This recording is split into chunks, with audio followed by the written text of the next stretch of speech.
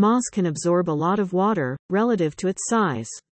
Some species of moss can absorb up to 20 to 30 times their weight in water. This ability is due to the structure of moss cells, which have large vacuoles that can store water. Moss also has a high surface area to volume ratio, which means that it has a lot of surface area exposed to the air. This helps moss to absorb water vapor from the air, even when there is no rain. The amount of water that moss absorbs depends on a number of factors, including the species of moss, the humidity of the air, and the temperature. Moss will absorb more water in humid environments and in cooler temperatures. Moss plays an important role in the environment by helping to regulate the water cycle.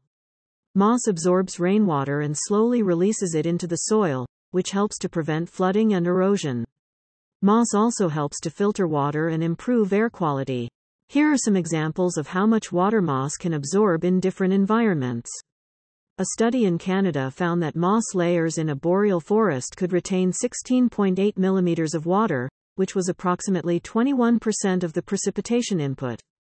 Another study found that mosses in a desert environment could absorb up to 10 times their weight in water vapor from the air. A study in a tropical rainforest found that moss could absorb up to 20 times its weight in water vapor from the air.